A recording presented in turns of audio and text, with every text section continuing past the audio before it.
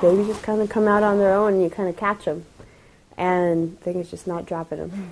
It's hard to believe that last night Christine Sear was rocking out with her band, pregnant and 4 days overdue. She plays the cello for the Paul Cannon Band. The group was playing with Jason Mraz and Raining James in a benefit concert at the House of Blues for Education in Tanzania. It was a lot of fun, really good turnout, just a lot of beautiful people and energy. At the end of the night, the whole group joined together for one final song. And by the end of that, I think I started feeling a little bit of contractions, but I wasn't sure. She got home and tried to go to bed, but her water broke. Thinking she had time, she jumped in the shower to get cleaned up. When I was in the shower, I had this one very major contraction, and the head was born. And my husband came in back when I'm holding the head. One of the trips I came back, I just saw half of the head was coming out.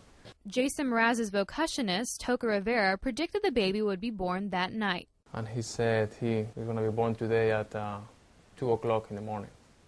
So it was pretty close because he came out at 1:20. The proud parents are now just trying to enjoy their new little surprise. Elena Gomez, NBC7, San Diego.